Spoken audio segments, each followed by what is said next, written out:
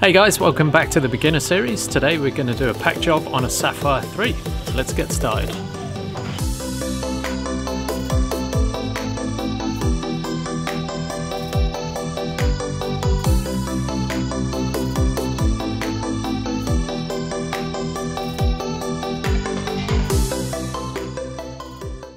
So just to make a quick point about packing weights, today we're going to use a packing weight in this rig, but when you're at a drop zone, it's actually good to learn to pack without a packing weight.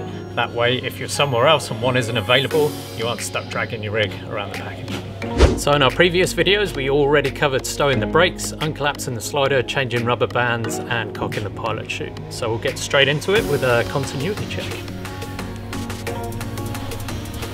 Alright, so as we're walking the lines up, what we're doing is we're checking for any twists or step throughs that might have been put into the canopy lines out in the packing area. So I want to run them all the way up, make sure everything's clear, make sure my brakes are clear, give it a little shake. Alright, next up we're going to step out of the lines, we're going to group them together, going to check, make sure our brakes are clear, make sure our rears are clear. And then we're also going to take any excess slack out of the lines, drop it over the shoulder, and then adjust if necessary, making sure we've got all that slack. Now we've got it over our shoulder, we're going to count out the nose cells. Being a Sapphire 3, we should be counting to 9. So we got 1, 2, 3, 4, 5, 6, 7, 8, 9. So once we've got the nose cells counted out, what we're going to do is we're going to stretch the canopy, give it a good shape, and then we're going to put it straight between the legs. So once we've got the nose between our legs, you've got a couple of options here. You can either flake the canopy with the slider down, or you can bring it up, put it over your shoulder. For this demonstration, I'm going to bring it up, put it on my shoulder so we can see a bit better what's going on inside the pack job. Now that we've got the slider up and out of the way, in the next part of the pack job, we're actually going to make sure that we're going to flake all of the canopy nicely. Whatever we do to one side, we're going to do to the other. The aim of the game here is to get all of the fabric out to the side and all our line groups running down the centre of the pack job. We're going to get all our fabric out to the side of the canopy. So that's our A to B lines. Then we're going to come through to our B to C lines, remembering to flake all the fabric out to the side, but remembering to keep those line groups towards the center of the pack job. And then here we're going to do our C to D lines, again making sure all that fabric's out to the side. The C to D lines done, we're just going to tidy up the tail and the stabilizers. So again, we're just making sure that the fabric's not tucked inside anywhere. All our stabilizer fabric is out to the side. Now we're finished with one side, we're going to move on to the other. We're going to do the exact same thing to keep our pack job nice and symmetrical.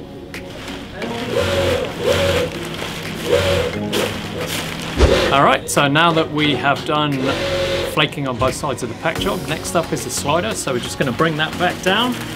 We're going to make sure it's quartered properly, so we're going to make sure it's good front to back and also side to side. Make sure that our stabilizers haven't got tucked in anywhere, and then really important, make sure that slider's punched all the way down into the pack job. Alright, so we're just going to double check our slider, make sure it is actually presented to the wind. And one thing that I actually like to do right here is actually turn my grommets out so they're sitting flat. That way it's giving it a little bit extra presentation to the wind, and it'll also help us when we're trying to bag the canopy because the grommets will be sitting nice and flat. Alright, once we've got the slider sorted, next thing we're going to do is double check the nose. Make sure it's nicely presented, make sure it's not tucked all the way up inside the pack job, making sure that one side isn't exposed more than the other, which can cause an uneven opening. Okay, so once we've got the nose sorted and the slider checked, what we're going to do is wrap the tail around the canopy. But first, I'm going to check, make sure that there's no slack in those lines behind me, because now would be a good time to fix that. For the next few steps, keeping tension through our line groups is going to be really key to a good pack job. So we're going to want to make sure we're not taking any steps backward and we're not putting any slack into any of these lines. We're going to lean forward, we're going to find the tail. We're going to follow that tail seam all the way along until we find the warning label. This is a good way to find the center of your canopy, so we always want to aim for the center of the warning label. All right, as we're bringing the tail up around the canopy, what we want to do is just shuffle it up nice and gently. We don't want to try and undo anything we've already done.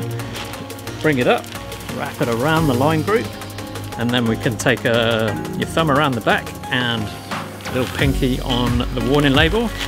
And now we're going to bring the canopy around. So what we're going to do is just gently shuffle the tail around the canopy.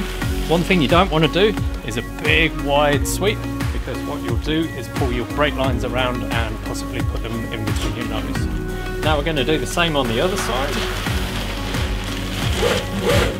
And then turn the canopy. Because I've been packing over my right shoulder, it's actually going to be easier for me to turn it out to the left. But if you're packing on your left shoulder, then you might find it easier to turn it to your right, but it's completely up to you which one you want to do. So now I've got it up. Gonna hold the tail between 2 fingers, and then I'm gonna look for the seam here, and then I'm basically gonna try and match it up all the way down, keeping a nice firm grip, making sure that I'm not stepping back or putting any slack in the lines. Once we've matched up our seams, next thing we're gonna do is put a couple of wraps in the tail. I actually like to use my left thigh as a bit of a board to work against, but what I'm gonna do is simultaneously with both hands, put a couple of nice tight turns into the tail. And then I actually put a little bit more of a wrap down the bottom. I like to do about 2 full wraps on the tail of the canopy. Any more than that and I actually start pulling the brake lines out and around the canopy, which we don't want to do. So now we're going to put the canopy down on the ground, and we can do this without throwing the pack job at the floor. So what we can do is, if you take your thumb and your index finger around the warning label, keeping tension on the lines. So around on this side, I'm using my index finger and thumb again to hold that wrap down the bottom. At this point, I'm going to take the pack job off my shoulder, keeping tension on the lines, holding a firm grip down the bottom. And then now, instead of throwing it on the ground, I'm actually just going to lay the canopy out nice and gently. That way I'm not undoing any of the nice flaking that I've just done. Now we've got the canopy on the ground. If the D-bag's underneath the pack job, it's no big deal. What we can do is give a little tutu on the old bridle line there, and just bring that out nice and gently, and that way we haven't disturbed the pack job. And while you're down here, you might as well check, make sure those lines haven't moved and you've still got good tension. Before we bag the canopy, it's always good to double check, make sure your pilot chute is cocked all the way. That way we won't have any problems with it later. When we're bagging the canopy, one of the key things to remember is try not to undo any of the good work that we've already done. So at this point, although we're going to be putting the canopy in the bag, we still want to be as gentle as possible with it. First up, what I'm going to do is just get my knee onto the warning label on the lines. That way my slider's not going to come down and everything behind me is going to stay tension.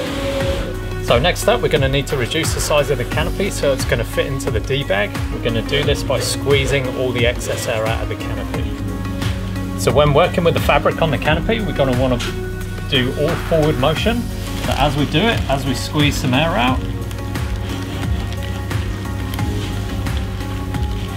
just go as slowly as the canopy wants to release the air. If you push down too hard too quick, we're going to blow the pack job out. So we're just going to keep repeating the same steps, squeezing the air out of the canopy. I like to get most of the air out before I start trying to make the pack job any narrower. So I'm just going to work all the air out of the canopy. Once you're happy with that, what we're going to do is reach around on the sides of the canopy, and we're going to start making it narrower. We're just going to bring our hands together. And what we're aiming to do is actually grab a hold of the roll that we initially put on the tail of the canopy. So although I'm holding it firmly, I'm not death gripping it to the point where anything is coming apart. Once it starts getting narrower, we can start working a little bit down towards the warning label. What we're aiming for is something about as wide as the D-bag.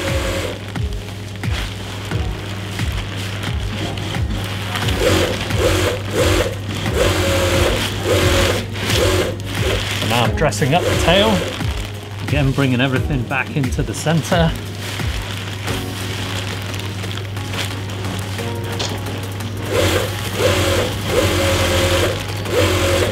Once that's done, we're ready to put it in the bag. Now we're ready to start making our folds in our canopy. First we're going to do an S fold down the bottom. So in here, making sure our grommets are far enough into the pack job that they're not going to get squeezed out when we do the next fold. But when I put my knee on the pack job, I'm not putting my full force down. It's probably about 70% on my left leg, 30% on my right. It's just there to hold the fold in place.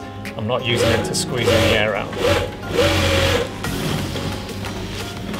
Now we've got the first fold in place, we're going to do the next fold. So we're going to get right underneath that pack job. And my left hand is aiming for, again, where we wrapped the tail previously. So once I've got a hold of that, I'm going to do a knee swap with my hand. I'm going to use both knees to contain the side of the canopy, make sure it's not squeezing out. And then I'm just going to bring that canopy up and over the top. And then I'm going to use a combination of both hands and both arms to bring that pack job together. And again, don't need to rush this. If you feel like you are rushing and the canopy is getting away from you, chances are it's already too late and you may have to start again. So you should be able to have the pack job resting nice and easily on top like that. So if we have a quick look down at where the warning label is, my grommets are still inside the fold of the canopy, nothing spilling out towards the front. So now we've got the canopy where we want it, we're going to put it into the bag, but try and think a bit more about putting the bag around the canopy. That way we're not going to be pushing the pack job any side to side or anything like that, and making sure we're not undoing the good work that we've just done. So there's a few different ways that you can put a canopy in the bag, but for today we're going to be using this technique that I'll show you right here. I'm going to use my left arm to control the pack job, and then the next thing I'm going to do is I'm going to bring the flap of the D-bag underneath and I'm going to put my right knee on it. Super key to have your right knee stay there, otherwise this technique doesn't work so well. But then I'm going to put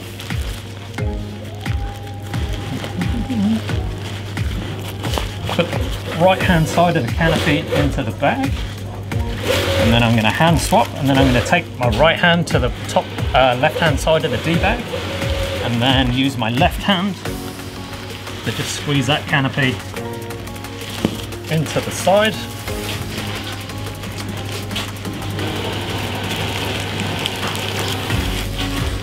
Bringing the canopy into the bag. So once the canopy is in the bag, we're going to move around to this side of the D-bag. Good tip here is you can actually use your body weight to bring the rubber bands down to the closing grommets rather than trying to stretch those rubber bands out. So what I do is I'm just going to roll the bag down. I'm going to take my first rubber band, pop it through the first grommet, make sure I've got tension on my lines.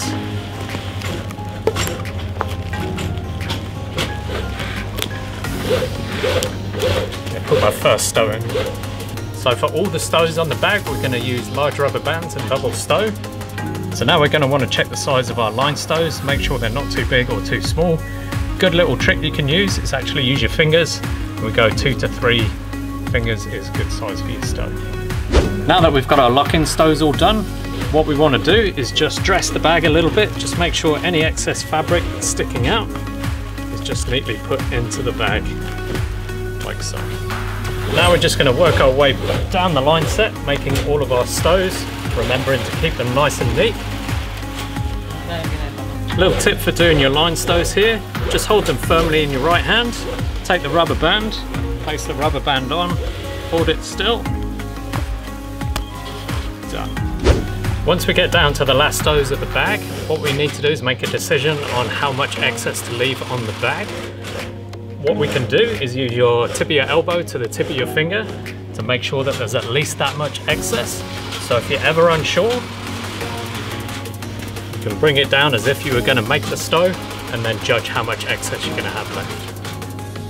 Now that we've got our line stows done and we're happy with our excess, we're going to go ahead and close the container, and what we're going to do is just follow the manufacturer's recommendations for doing that. Alright, that finishes our pack job. Thank you for joining us today. Hopefully you learned something new and picked up some tips and tricks for packing your parachute.